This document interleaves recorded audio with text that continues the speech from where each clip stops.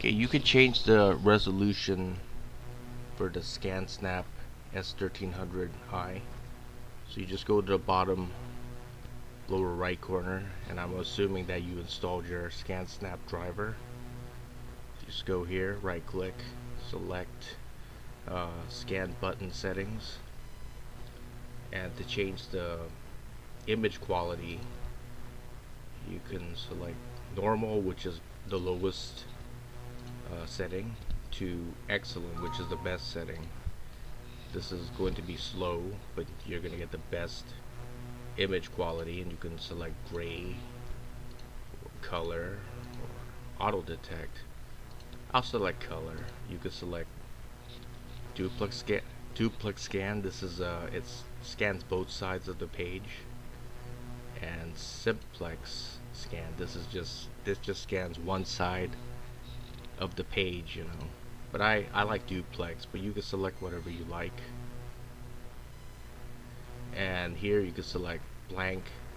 I mean, this is default. It's gonna have blank page removal. So if there isn't anything on the other side of the page, it's just gonna remove it. However, if there's like if you could see anything on the opposite page, it's gonna show up as a scan.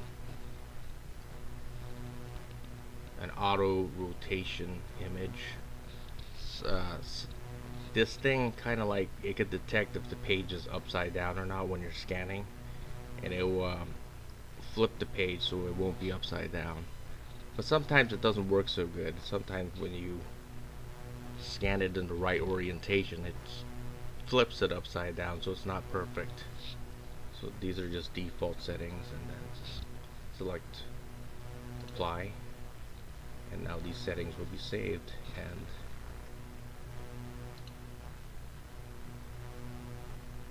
you could select small file or high quality.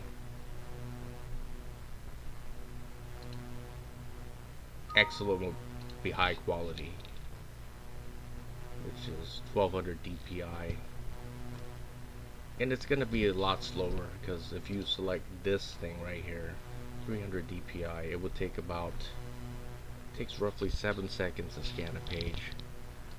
And if you select excellent, it would probably take maybe a bit longer. I'm not sure, maybe it might take 10 to 12 seconds to scan a page, so it takes longer.